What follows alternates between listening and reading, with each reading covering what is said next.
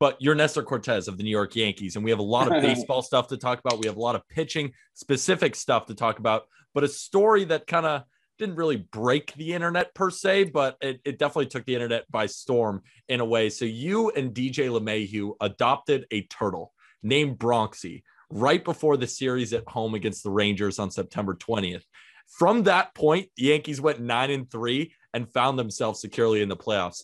So what's the story with the turtle that brought life to the Yankees clubhouse? So I kind of went to the guys, obviously, having, Brett Gardner and DJ LeMahieu and Stanton and Judge, all those big names. I didn't want to be the guy to be like, man, why is this guy bringing a turtle in our clubhouse?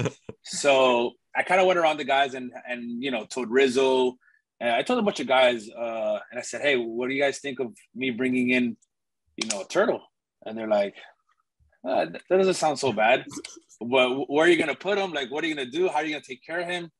And I'm like, man, we'll figure that out as the days go by. But I think we need something to camaraderie and have the guys, come and think the turtle's doing something for them. Or I don't know, it's just a different feel because like everybody knows we play so much competitive baseball and we get so caught up in, the moment and the competitiveness. And I thought it was a good idea to, have something there to, back off some or, play with before the game or kind of, relax and maybe somebody, some of the guys even like talk to the turtle, and who knows what happened when they were alone. But, I was happy I got the support from all those guys to bring in a turtle. And for the first few days, we didn't have a name for it.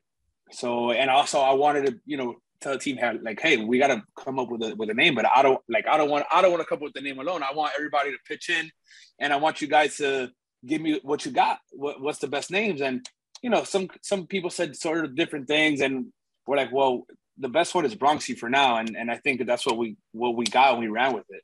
So 2 follow-up questions to that. First, you mentioned that it just had to be a turtle. First, my question is why a turtle, not maybe a hamster or any other, why a turtle specific?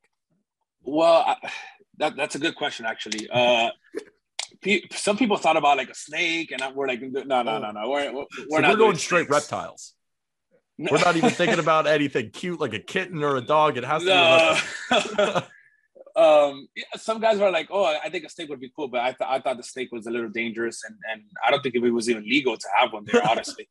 And the hamster, I don't know, we just didn't think about it. I probably just running around too much, and turtle's more like, subtle and quiet and, it just lays there, it just sits there and you just got to feed it and, give us some sunlight. We read up on this.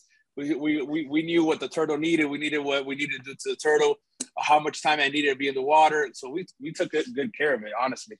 And was there a player who had maybe a special obsession with the turtle, maybe more than you might think? You said you were talking with Aaron Judge and Carlos Stanton. Was any one of those guys, did they take the turtle under its wing in any way? I think the guy that mostly took care of it was DJ LeMahieu and Anthony Rizzo. Those are the 2 guys were like, yeah, there were 2 like, hey, have you fed the turtle? Hey, was the turtle, constantly asking me about the turtle. Is the turtle okay? And I go, yeah, man, the turtle's fine. Don't worry about it. I'm not gonna kill this thing. But no, they I think everybody once it was in the clubhouse, everybody, even like Aaron Boone and all, the clubbies, the guys in the kitchen, they're like, hey, how's the turtle? Everybody every day when I came in asking me like, hey, how's the turtle? I was like, no, the turtle's good. He's just there.